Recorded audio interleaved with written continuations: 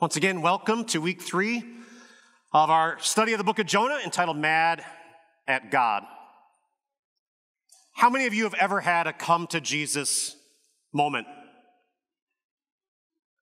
Like that moment when you realized that you were headed in the wrong direction? That moment you understood, the light bulb went on, that you were getting nowhere with the path that you were on? That moment where you realized that if your mom found out, maybe that when your mom did find out that your heart was broken because of the hurt you caused? Like, how many of you have experienced a moment like that, or moments like that, if you're old enough to have experienced more than one in your life? A moment where you realize, I'm walking down the path, this is where I'm headed in life. The light bulb goes on, whether maybe through someone else's words, maybe because of the word you've heard before, maybe because you sank so deep like Jonah that the light bulb goes on and you realize, I have to go in the opposite direction. How many of you have had a come to Jesus moment? Like, don't be ashamed to admit it. I've experienced multiple ones in my life. Or how many of you have actually received an invitation to a come to Jesus meeting? Like the light bulb didn't go on, something happened, maybe you ended up in the hospital because of a choice that you made. You realize, I don't want to be here, I got to do something different. No, how many of you had to have the light bulb go on because someone had to actually call a meeting and have a conversation? Like it got so bad and you were so far down the road that you couldn't see it, and in order for there to be a change, they had to call you in. They had to have the conversation. There have been times in my life when I've been on both sides of the invitation. I've extended them, and I have also been invited to them. Like that's where we find ourselves in Jonah right now. I want you to have that in your mind. I want you to have that on your heart. We're going to see in chapter 3 a come to Jesus moment and meeting that is going to take place. I want you to think about maybe how you've reacted or responded to it, how you would or how you did when it happened. Because Jonah literally had a come to Jesus moment, right? He's on the ship going the wrong direction, gets thrown overboard, he's sinking down. He doesn't die.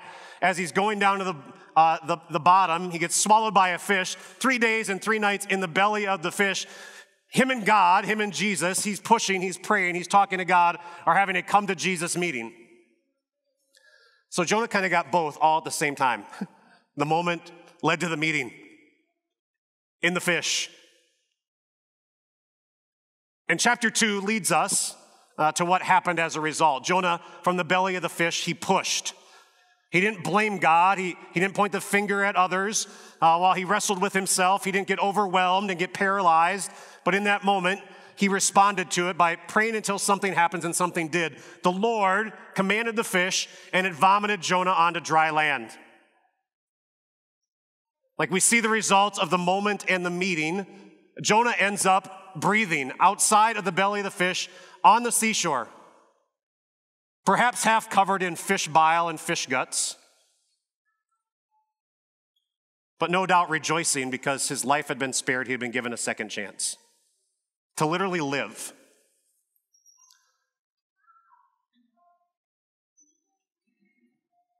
And that's what chapter 3 gives us the opportunity to investigate. A truth that I kind of believe it is a reality when you've had a come to Jesus moment or a come to Jesus meeting.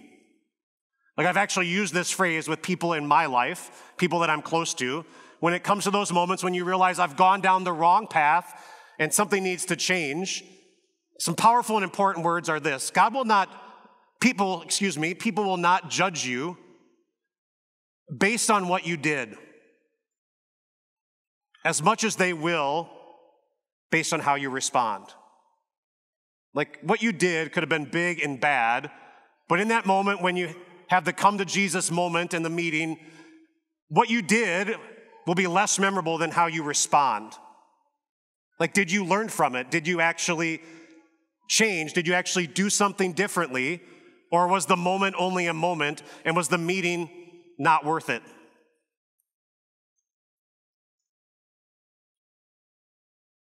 So how did Jonah respond? How did God respond? And chapter 3 gives us insight as Jonah is there on the seashore, maybe considering what's next, thinking about where should I go, what should I do? We see what God does. The word of the Lord came to Jonah a second time. Remember time 1, he called him to go to Nineveh. Jonah ran the opposite direction. The word of the Lord came to Jonah a second time. Go to the great city of Nineveh and proclaim to it the message I gave you. Go to it. What I told you to do before, I want you to do now. God gave Jonah a second chance. And while I love it, there's a part of me that wrestles with it. Like you see God and all he's doing along the way. You see God being generous with grace to Jonah and sparing his life. You see God using discipline in a loving way to wake him up so that he has the moment, so that the meeting that takes place in the belly of the fish where God's at work on his heart and Jonah is talking to God, all those things happen. Like, I love all those things, but I don't know about you, but if I was God, I'm not so sure I would have asked him to go after the first time. Like, you want to entrust something that important to that kind of person? Like, he literally went in the opposite direction of God. When the storm is raging, he doesn't confess his sins. He doesn't call on God for mercy to stop the storm. He says, no, what'll stop the storm is you putting me in the ocean. Like it's only as the seaweed is wrapping around his head as he's sinking down, but God, the light bulb, the moment happens. And that's not how God operates, and I want you to see that. It plays out in the story of chapter 3 as well. It's actually very biblical of God. Like this is what God does. He's a God of second chances, even to some of the most, shall we say, horrible moments that take place in people's lives when they don't do it God's way. Like the God of second chances gave a second chance to the deceiver that was known as Jacob. Like God literally told Jacob, you're going to be the one who's going to get the promise. You're going to be the one who the Savior and the family tree is going to be a part of. And yet Jacob took it into his own hands, deceived his dad, ripped off his brother, and then had to run for his life. And yet later, when God is wrestling with him, God renames him to Israel, the one who is the father of the 12 tribes of God's people, of the tribe of Judah, which eventually was the tribe through which Jesus came. Or how about one of Jesus' own, Peter? I will never run from you. I will never deny you. I will go down swinging for you, Jesus. But when push came to shove, when the pressure was upon him, when he feared for his life, Peter was quick to deny 3 times before the rooster crowed, as Jesus predicted. And yet a few weeks later, after his resurrection, Jesus has a one-on-one, a come-to-Jesus meeting and moment with Peter and reinstates him, and he becomes the leader of the early Christian church. God is a God of second chances. Or how about Saul, renamed Paul, the one who took great pleasure in persecuting and Christians dying, has a come-to-Jesus moment and meeting literally on the road to Damascus. And the life direction that he was on goes 180 degrees in the other direction. And he goes from being one of the greatest persecutors of Christians to the greatest missionary and lover of Jesus Christ the world has ever seen. Like, this is how God operates. If you might have any doubt or questions why God would give Jonah a second chance, this is what he does. It's who he is. That's how he responds. Now, you might know the story, but in that moment, what Jonah had done in the come to Jesus meeting that he had, how would Jonah now respond to this opportunity? Verse 3 says this, Jonah obeyed the word of the Lord and went to Nineveh. Like he didn't barter with God. He didn't have around the fire moment like Moses questioning God or questioning himself. I don't know if I can do it. No, he simply obeyed and went. This time he responded differently. the meeting he had had with God, the work that God was doing on his heart, the loving discipline that God showed him, put Jonah in a different direction. He obeyed and he went. He responded differently. I mean, praise God for the work that he had done on Jonah's heart. Praise God for the grace that he had shown Jonah and giving him a second chance to do the job that he had called him to do, to go and preach in Nineveh, and Jonah did. But now Jonah has like about 25 days, if even the shortest amount of math, the 300 plus miles that the nearest seashore would have had for him to walk from where he was to Nineveh. So he had a lot of time to ponder and think about God's grace. He had a lot of time to think about the sermon that he was going to give as he got to Nineveh. Like, just imagine if I got 25 days, it would be more than 35 minutes this morning. Why are you laughing? That's not how you're supposed to respond. Jonah obeyed and he went. And I'm partly guessing that each and every day he celebrated the amazing grace of God that gave him a second chance. And yet, I'm guessing there was a little bit of anxiety, some wrestling that he was doing in his heart, maybe talking as he was walking along the road out loud about the Ninevites, how would they receive him, how he might be scared about what he was about to encounter. I mean, this city was a powerful city. This city was a heathen city. This city was known for its wickedness, for being willing to kill and chop off heads and put them on stakes of anyone who opposed them. That's the kind of place he's going. So what would Jonah do with all that time as he was walking? And then what would Jonah do when he got there? He obeyed. He did it. Nineveh was a very large city. Literally, when you look at the text, Nineveh was a great, great city. So the NIV translates it in a way that you could. It was big, very populated. It was no doubt that.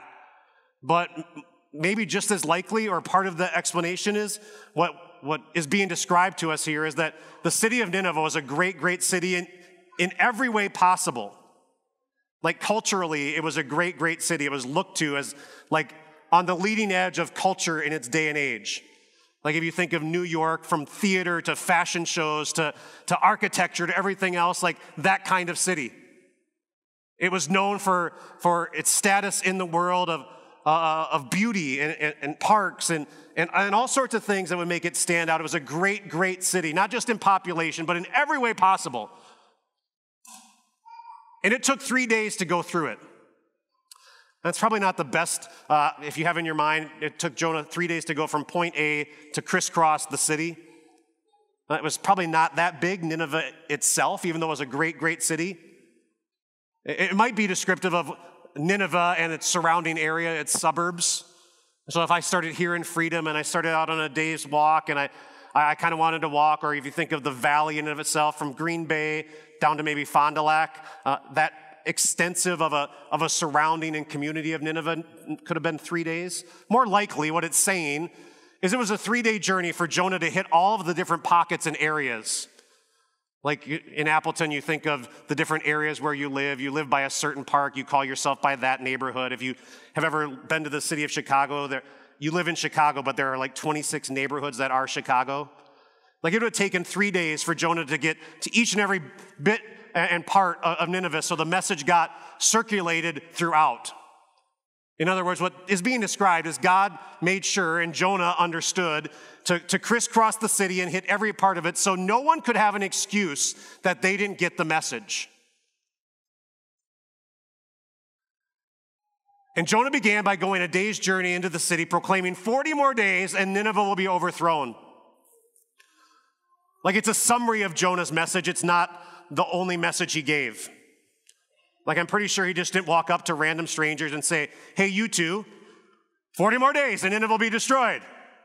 Like I think there was more of a little bit about God, who he is, a little bit about God, what he expects, a little bit about them and what they were doing, and a little bit about the reality of all those who sin against God are worthy of being condemned. And if you do not repent, if you do not believe in God, the city of Nineveh, you and your family and all of you will be overthrown. Like God can do this. History proves it.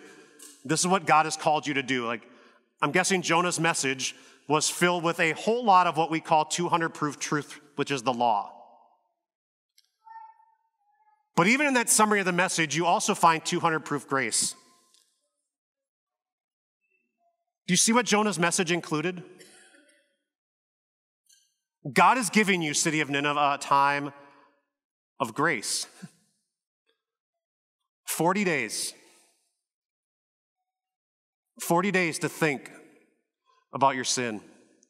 40 days to repent of your wickedness. 40 days to turn to God. 40 days to ponder and think about the idols that you have, the sins that you have committed, and believe in the one true God of heaven and earth who can wipe you out, the one true God alone who can save you from the wickedness that you have committed. Like just the very fact that God was giving this wicked heathen nation and city 40 days was 200 proof grace. And God does the same for you and me. Like, where do you see yourself in the story of Nineveh? Like, Pastor Tim usually doesn't come knocking on doors and have a come to Jesus meeting and literally tell you, like, 3 days or else, like, we'll talk about sin, we'll deal with sin, but we don't have these specifics from God that Jonah did, but we all have a time of grace from when we take our first breath to when we breathe our last breath, that God allows us opportunities to have come to Jesus moments. And we all need them because we're all sinful. And before that last breath gets taken, having our relationship with God in the right place is vital and essential. And so what happened? Like, we've seen how God responded to Jonah's sin. He disciplined him, but he showered him with grace. We see now how Jonah responded to the second chance that God gave him. He went, he preached a bold message, a strong message, a 200 proof grace and truth message. How did the Ninevites respond to that message of their wickedness? They believed God. A fast was proclaimed. They stopped eating. And all of them, from the greatest to the least. So this just wasn't a rich thing or a poor thing. This was an everybody thing, no matter what your status in this great, great city. From rich to poor, greatest to least, they put on sackcloth, every last one. When Jonah's warning reached the king of Nineveh, he rose from his throne, took off his royal robes, covered himself with sackcloth, and sat down in the dust, a sign of grief, a sign of mourning, a sign of sadness. If you remember our story on the book of Job last year, that's what Job and his friends did. In the midst of the pain and the loss, there was sackcloth, there were ashes. This is the proclamation issued in Nineveh by the decree of the king and his nobles. Do not let people or animals, herds or flocks taste anything. Do not let them eat or drink, but let people and animals be covered with sackcloth. The ruler said, change your ways. Let everyone call on God. Ask God for mercy. Let them give up their evil ways and their violence. We need to correct our behavior, our wickedness. The message Jonah preached hit them in the heart. They understood the truth. They acted and responded. Who knows? God may yet relent and with compassion turn from his fierce anger so that we will not perish. What did the Ninevites do with the chance that God gave them? How did the Ninevites respond to the message that God sent to them?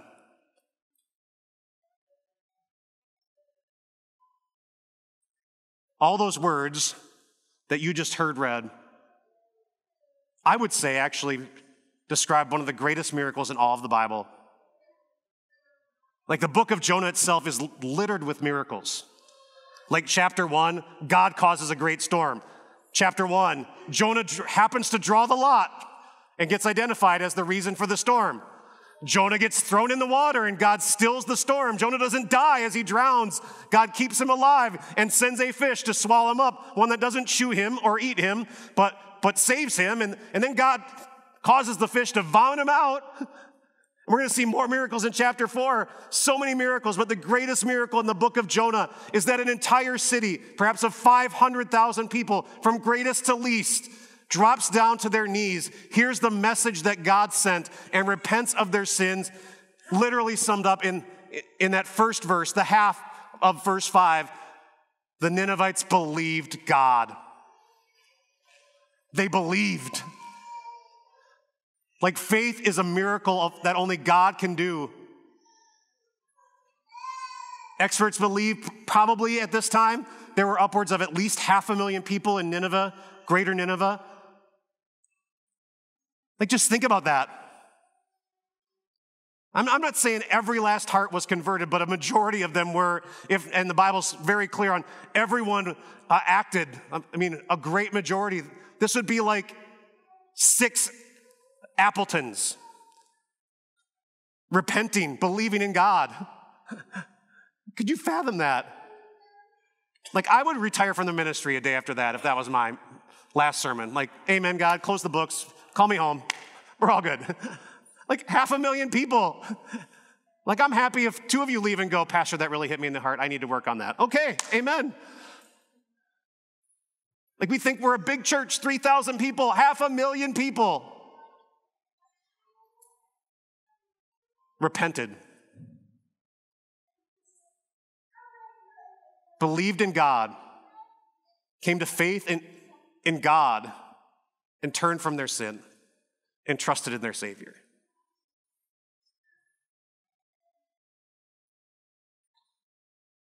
Don't let that be forgotten in the story of Jonah. Like, great fish. Pastor Tim talked about bile and guts as he came out. Like, yeah, that's cool. That's great. Hundreds of thousands of people were saved. Praise God. Which is probably why it would be good for us to stop and see one of the things that transpires in the book of Jonah that's vital and important for people of God who believe in God to understand about their life of faith. It's a life of repentance. Like, we've all been given a time of grace to get our relationship with God right. Like, praise God that he's created faith in your heart and mine, that he's called us to believe. But even in our life of faith, you know why we do Words of Sin and Grace every week? Not because we want to bore you, not because we want to make you feel bad, but because we want to give you an opportunity to be in the right place with God. Like, what is it that took place this last week that you need to bring to God? What's going on in your life right now that is wicked in the eyes of God that you need to turn from, that God's word needs to call you from?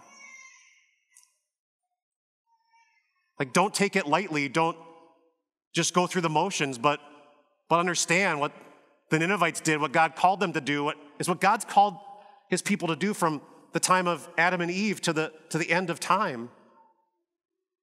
Stop sinning. Turn from your sin. Believe in God. He's the only solution and the only Savior. The Ninevites give us an example of what true repentance looks like, what biblical repentance is. John the Baptist's message that you heard before is in keeping with this as well. He highlighted some of those things. Repent and believe, the kingdom of heaven is near. What does a repentant heart look like? What is a crash course on it that the Ninevites can teach us all so that we can apply it to our life and live it just like they did? 4 C's in the crash course on repentance. The first one is confession. Like, biblical confession, repentance is confession, owning it, acknowledging it. In the sense, just like the Ninevites believed in God, they believed his message, they believed that they were wicked, they believed that they were wrong, they believed that they deserved punishment. Confession owns it, acknowledges it, admits what we deserve, and understands it, and confesses to God. Second, right alongside of confession is contrition. Like, true contrition, and as a part of repentance, is sincere sorrow over sin. It breaks your heart because you've broken God's heart kind of sorrow. Like, true contrition is not sincere sorrow over having gotten caught.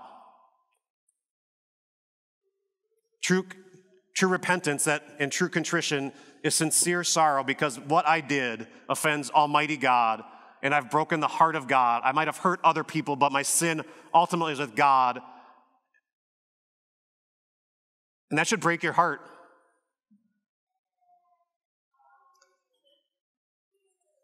And it broke the Ninevites' heart.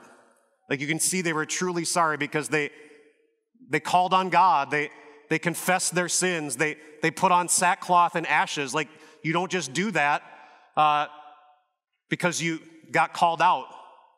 Like, they literally lived it and wore it.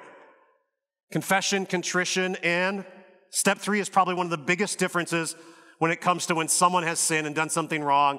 True biblical repentance involves confession, contrition, and change. Change. Like owning it is one thing, being really sorry for it is another thing, and true repentance is to do what the word repent literally means, to turn in a 180-degree direction.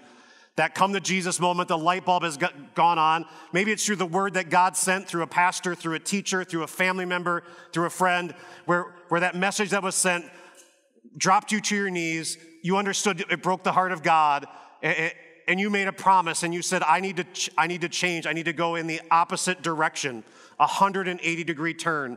Now, this side of heaven, please understand, we will never reach perfection, but God calls for change of direction.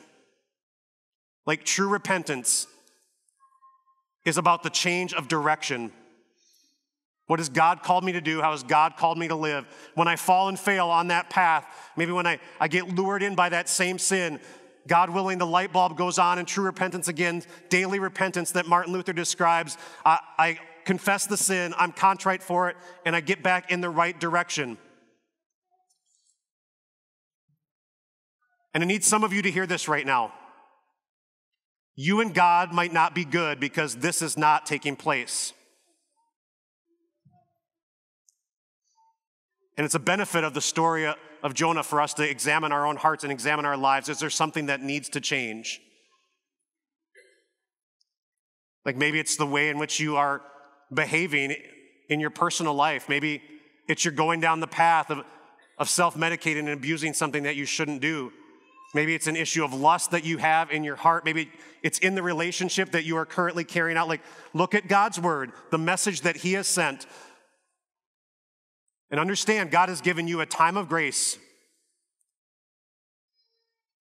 Like, shall we go on sinning so that grace might increase? No. Like, do not as a Christian, if you are a Christian, live in light of this fact that you just believe Jesus died, he paid for my sins. It doesn't matter what I do. Wake up. The Bible's filled with passages of wake-up calls. And you and I don't get this warning like, 40 days, you got some time. Like, you don't know when your time ends, when the time of grace is up. Today's the day for you and for me, if this is us, to have a come to Jesus moment. And I pray that God might use this conversation as a come to Jesus meeting to get in the right direction. Because the fourth part of repentance is calling upon God. A repentant person is one who believes God. A repentant person is one who is sorry for their sins. A repentant person is one who changes their actions and path. And a repentant person is one who calls upon God for compassion. Because only God can rescue and deliver ultimately from sin and what we deserve. And the Ninevites modeled all of that. The Bible teaches all of that. God calls you and me to faith. He's given us the greatest of all miracles personally, but he's also put in front of us the greatest plan, a crash course through the Ninevites of what it looks like to live the Christian life. We will never be perfect this side of heaven, but God wants us walking in the right direction, a daily life of repentance. It's why we do it weekly here in church, why beginning each day in your home might be a great thing to do, to own your sin, to talk to God, to give it to God, to call on God to help you get in the right direction, to give you the strength and guidance you need. Lord, where would you have me go? Like, repentance on a daily basis is a huge blessing because you know where it ultimately takes you? The only place where sin and wickedness can be reconciled, the cross of Jesus Christ. The Ninevites responded, and you know how God responded to their repentance? It's an amazing verse. When God saw what they did and how they turned from their evil ways, he relented and did not bring on them the destruction he had threatened. Like, God does not change his mind, the Bible says. But God is entitled to a change of paths. And in this case, he changed paths. He relented. Because they repented. The word worked on their hearts. They came to faith in Jesus. They understood God was God. And they believed in him as the only one who could save. And praise God, he's done the same thing for you and for me. You know what he says in his word about sin? The wages of sin is death. You and I deserve death. But you know what? God relented on you and me and the punishment we deserve because he changed course of action by sending his son into this world to pay the price that you and I couldn't pay. So when we sin, God is faithful and just and forgives us for all unrighteousness as we come to him, as we repent in faith, trusting in Jesus, calling on him for mercy. The fact that he relented and put on Jesus what was deserved by us is yours and mine. The big takeaway from Jonah chapter 3, God relents when we repent through the word that is sent.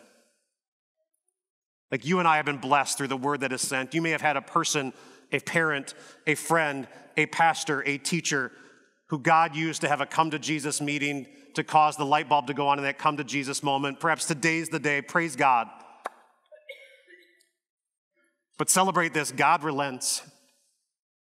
Repentant Christians who in faith turn to God, own their sin, are sorry for their sin, turn in the right direction, and when they fall and fail, celebrate and know that they can turn back to God, call on God, and work that process and those steps. God relents on you and me because of Jesus Christ. It's biblical. Like, God gives us all a time of grace. God longs for us to repent. It's a part of a life of faith. Look at 2 Peter when Christians were asking, why isn't Jesus coming back sooner? Why doesn't he end all this? Instead, he is patient with you, not wanting anyone to perish, but everyone to come to repentance. What happened for Nineveh, what God wants for you, what God gave to Jonah, what John the Baptist was calling for people is the same that God wants for others in your life. Maybe you're the one who might need to come to Jesus meeting. Maybe someone else might need to call on with you. Praise God, because in your time of grace, God wants you and me to come to repentance. He doesn't want any of us to perish.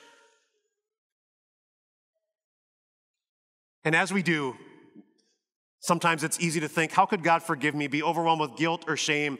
Like a repentant heart, as you bring those sins to God, it's hard because they're real, they're big, like they're ugly, it's wicked.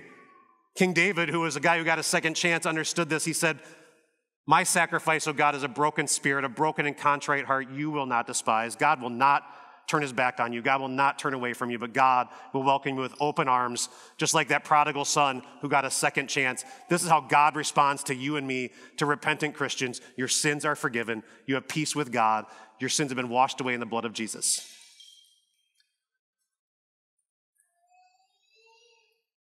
And oh, how I wish that was the end of the story. Like the amazing miracle of the great, great city of Nineveh and all of them coming to believe in God. Like that's how Hollywood movies end, right? Like close the chapter, Jonah goes home, he tells everyone about it. Like just think about that. If Jonah's sermon was that short, if he could do that in one day, like if 40 days and Nineveh will be destroyed, that short a sermon causes hundreds of thousands to believe, like amen, like praise God. Sadly, it's not. Because you know this side of heaven, sometimes we get in the right direction like Jonah did, he responded. But there are bumps and detours on the road that lead us back to a bad place, mad with God place. So you got to come back for week 4 to see how God continues to work. The main point of Jonah, and sadly the issue that still remains in his heart, something all of us will probably struggle with, but for today, celebrate that God relents. That in Jesus Christ our sins have been forgiven. That's how he loves all people. You, me, the Ninevites, Jonah. That's the God who loves and longs for all of us in our time of grace to celebrate it and live a life of repentance. Let's pray for that. Heavenly Father, today is a new day. I pray that today maybe this message that is sent works on the hearts of those of us here at 922. Like to make sure our hearts and our lives and our relationship with you is in the right place. Like, Lord, your 200 proof truth calls it out. We need to turn from sin. To true repentance involves confession, sincere sorrow, contrition, change, and calling upon you for compassion, because alone with you is mercy and grace. So Lord, work on our hearts. Help us address the issues of our heart and come to you, owning it, acknowledging it, sorry for it, and with your power, help, and strength, changing it, because we know that you've paid the ultimate price to rescue us from sin. You've relented from the punishment we deserve and offered us grace upon grace in Jesus.